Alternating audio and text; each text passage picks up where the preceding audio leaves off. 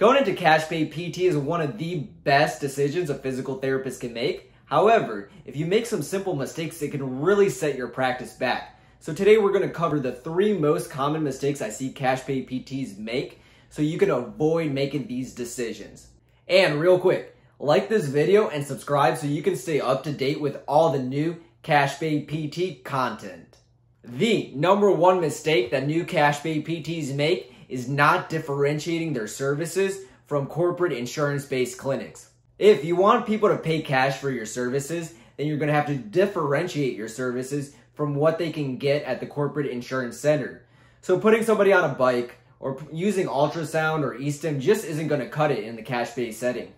In a cash pay setting, you're working one-on-one with your clients, so take advantage of it. Perform services that you wouldn't be able to do if you were working with 3 to 4 patients at a time. The second mistake that I see too many PTs do is not charging enough money for your services. Many physical therapists don't believe that their services are valuable, and this is affecting their rates.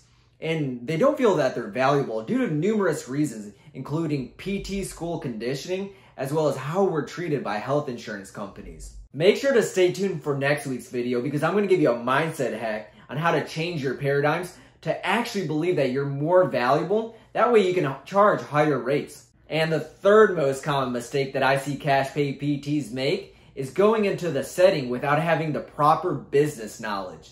Since we really don't learn any business skills in PT school, many PTs don't understand sales, they don't understand marketing, or even basic management skills. And this is an issue if you're starting your own cash pay business.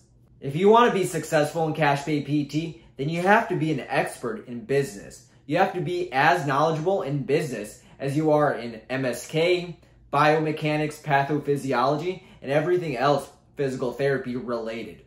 And you can acquire those skills either by yourself or through mentorship. So mentorship really helps fast track the progress of growing your business.